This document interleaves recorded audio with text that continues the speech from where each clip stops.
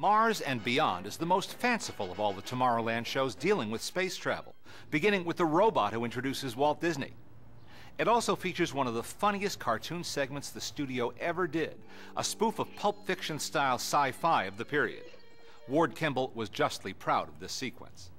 But the program offers a wide spectrum of animation, from the whimsical to the serious, making wonderful use of abstract design and movement to depict the evolution of planet Earth and show the passage of time.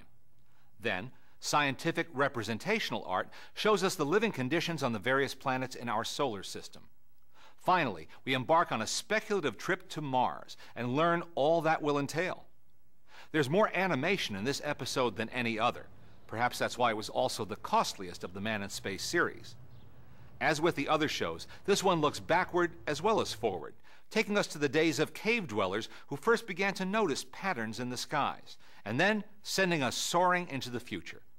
It's an incredibly varied, intelligent, and densely packed program.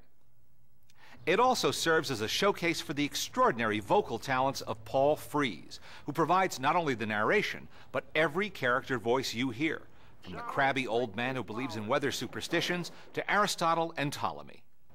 Frees was a Disney favorite who provided the voice of Ludwig von Drake, among others. You can still hear his voice at Disneyland if you visit the Haunted Mansion. Mars and Beyond made its television debut on December 4th, 1957, and was released as a 49-minute theatrical featurette on December 26th of the same year.